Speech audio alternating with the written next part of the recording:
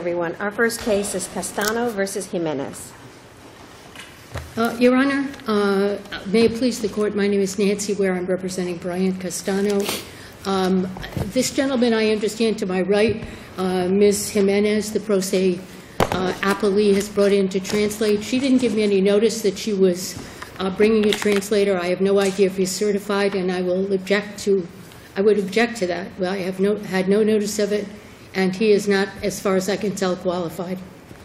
Counsel, we note your concern. When we have a pro se litigant, we usually, although the rules apply to them like to everyone else, if they can't speak enough English to give us their argument, we let them be helped out by someone.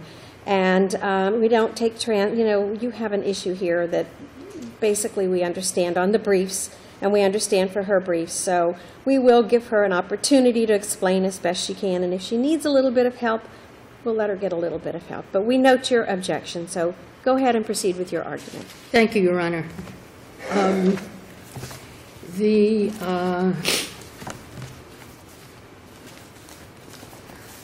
Our first issue is that Ms. Jimenez, before you get started, let me interrupt you for a moment. You want to reserve some time for rebuttal? Oh, I would. A couple of minutes, Your Honor. Thank you. Ms. Jimenez failed to meet the burden of proof that's required. We had 5 civilian witnesses, I believe, including the defendant, and 2 police officers who all testified, including the police officers, that she was in no fear at the time of the original contact. So the situation is that she was moving under the portion of the statute that talks about imminent harm, but she failed to present any evidence on that issue.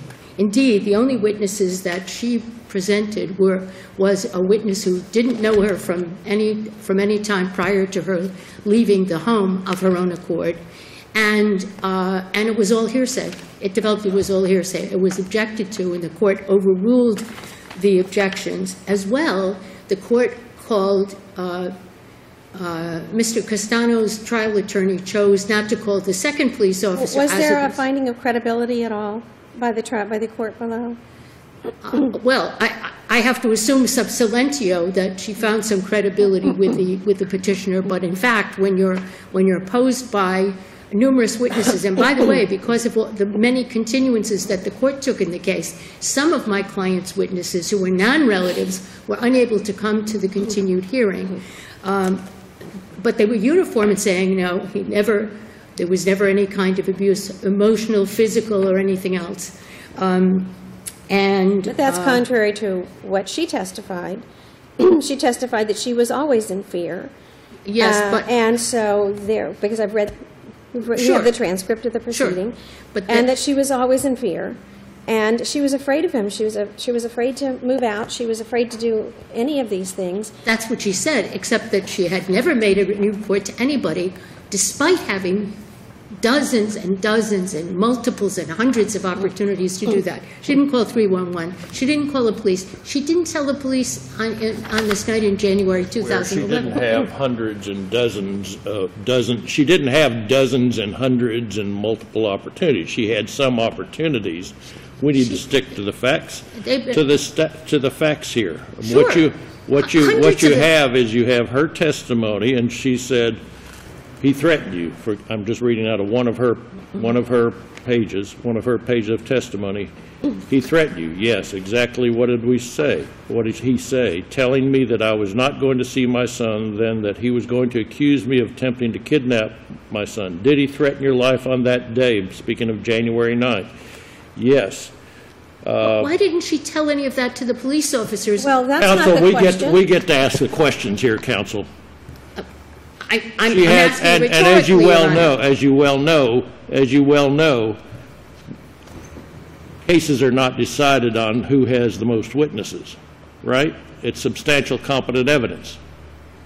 I understand that. And if there is substantial competent evidence, if you have this and you have, for example, you have the trial judge's observation during the course of the testimony of the first Castano witness that he was hostile, and her finding that the family itself was hostile.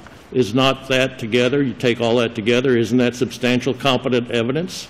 Your Honor, I didn't rest the case on that. I understand that that's what Your Honor is saying. I think that it's more than rebutted by the testimony. But that's not the issue. Of the Castanos. That's same not the people. issue. Well, Rebutting is not the issue. We don't, Ms. Ware, you know we don't reweigh evidence here. We simply look at what the trial court has determined and decide whether there is competent, substantial evidence to support that.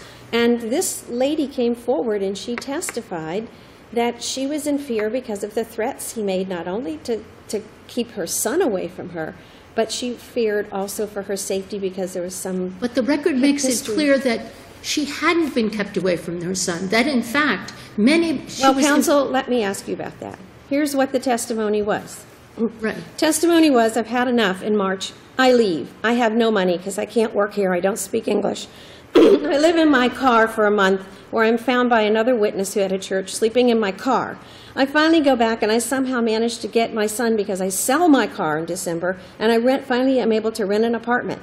My husband comes to me and says, I beg you, let my son come to my father's birthday party at the beginning of January. I let him do it. And when I go to the door to pick up my son, what happens? He won't let me have my son. Now that's all in the record. Certainly, Your Honor. That is every simply bit of that. And she calls the police at that moment. And the police come and go, can't help you, it's the daddy. Your Honor, with great respect, and I understand the public policy concerns that the court has, with great respect. I don't have any public policy concerns about that, Ms. Ware. My concern is you're here on a record where the issue is there any competent, substantial evidence to support what the trial court did below? I don't think, however, that is the standard of review here. The standard of review is whether it was an abuse of the discretion for the court to disregard this an enormous body of evidence. And in addition, I don't want to pass over the second issue, which perhaps I should have put first, which was the prejudice to the client, to my client, from the fact that the case was continued again and again and again, and the TRO was continued for 7 months before there was a hearing. That's a denial of due process. And there was no other way for him to address it except in this appeal. But it's clear from this record, it was ex parte on the vaguest of factual allegations, completely vague. Counsel, if there was some allegation that something was happening or not happening, I should say, in the trial court, there are remedies for that. You recognize.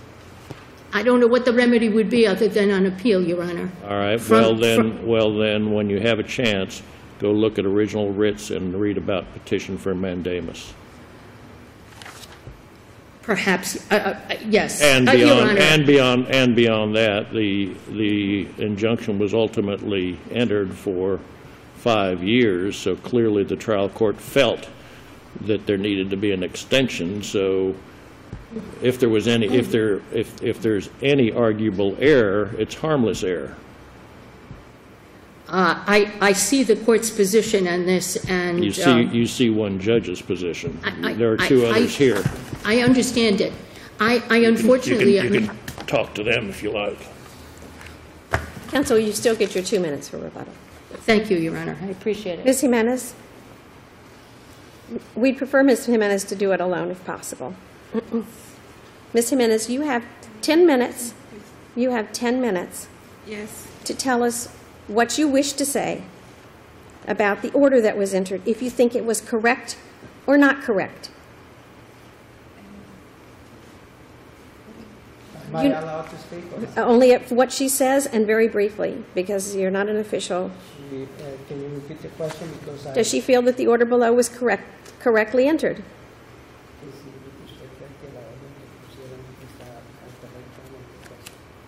Sí, creo que es correctamente. La juez hizo la decisión correcta. Ella se dio cuenta que en ese momento estaba bajo presión psicológica.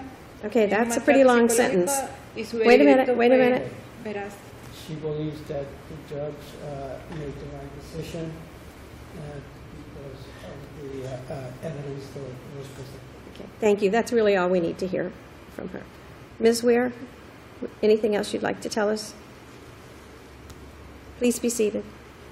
Siéntese, por favor. I appreciate the court's attention, and I'll Well, the rest on dilemma brief. you're in, so you know, how are we possibly to parse a claim that there was a firearm versus a claim that there wasn't a firearm? Because Mr. Castano testified directly that the firearm had been sold years before any of this arose. That's specifically in the record. I believe it's recall page. seeing it, but the question is, she says otherwise.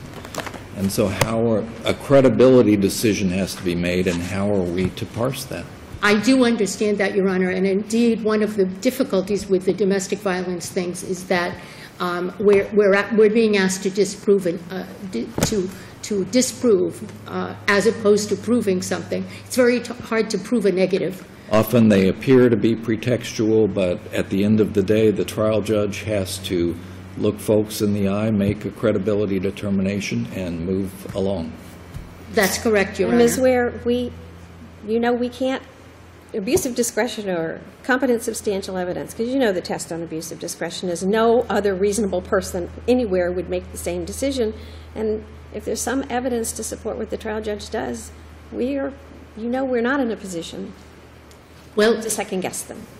You've been very kind, and I appreciate it. Thank you.